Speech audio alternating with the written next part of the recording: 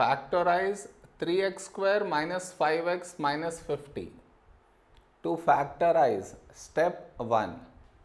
The coefficient of x square, which is 3 here, should be multiplied to the constant, that is minus 50. So 3 into minus 50 is minus 150. This is your step 1. Now you should look out for two numbers such that when you add these two numbers, you should get the middle coefficient, that is minus 5.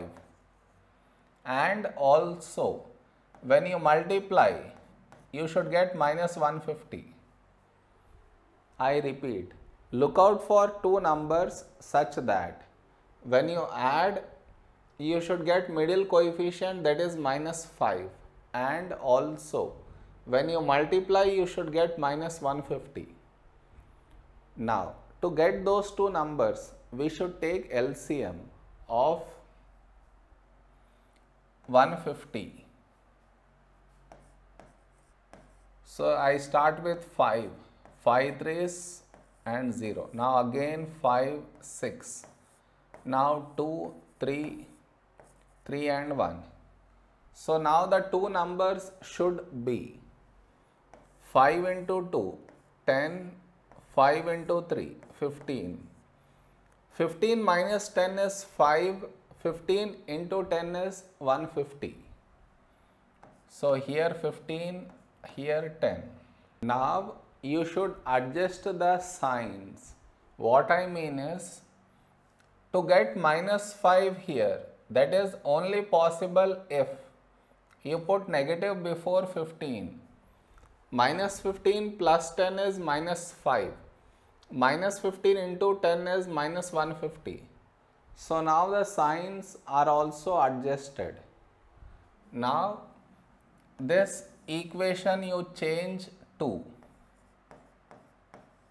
in place of minus 5x, now you should write this minus 15x plus 10x minus 50. Am I clear? In place of minus 5x, I have written this. Next, what can you take out common from these two terms is 3x. Here you get x and here you get minus 5. Whatever you have got here, here also you should get the same thing. Now from this, x has gone inside. So outside you are left with plus 10. Now you take out x minus 5 common. So here you have 3x and here you have plus 10.